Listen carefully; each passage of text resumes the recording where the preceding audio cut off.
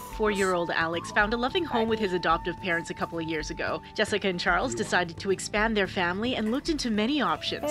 What we loved about the provincial adoption was the level of support that came with the process, both for us as parents, but also for Alex.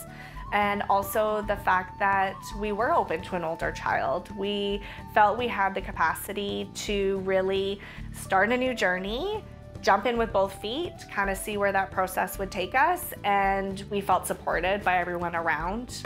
Something very important to them is for Alex to remain in contact with his biological family. One of the reasons why the values are so strong in our home around that family connection is because Charles, my husband, he was adopted. It was a closed adoption, given it was the 80s. He always grew up knowing that he was adopted. It was a very healthy conversation. It was never anything that was considered like that shouldn't be loved as a part of you. He never had that opportunity to know his birth family. That was not even an option for him, and now, given the age that we are, finding that birth family just makes it so much tougher.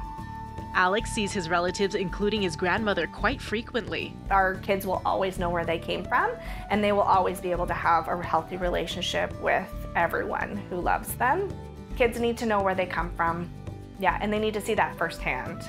And so that healthy relationship will evolve and change as the kids get older, and there'll always be healthy boundaries in place, just like any relationship with a family member or a friend or anything. That bio-family, it evolves. It doesn't just go away now because the adoption's been finalized. If you're on the fence about the adoption route, Jessica has this to say. All of those kids in care are wanted. There are no unwanted children in this world. There are so many adoptive parents that want to bring kids into their homes. If ever that is a dream for family, reach out to Children Family Services and talk to their intake worker.